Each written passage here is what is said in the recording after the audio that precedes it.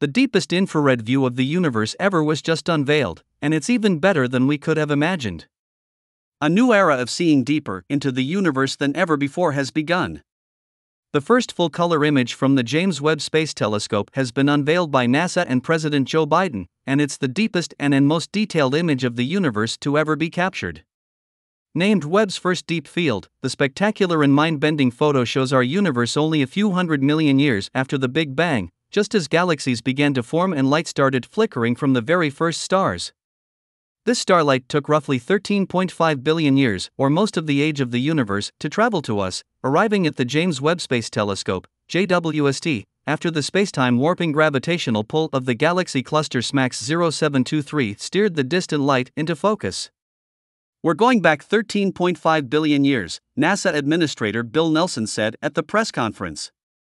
And since we know the universe is 13.8 billion years old, we're going back almost to the beginning."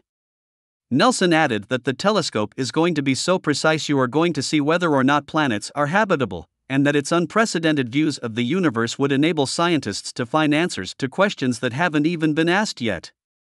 The previous record holder for capturing the deepest and oldest glimpse into space is the Hubble Space Telescope.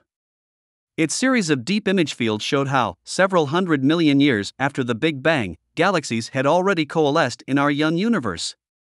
But to peer even further back in time, scientists needed to design a telescope both large enough to capture light from the faintest objects and capable of detecting the mid-infrared frequencies the most distant light had been shifted to by the universe's expansion.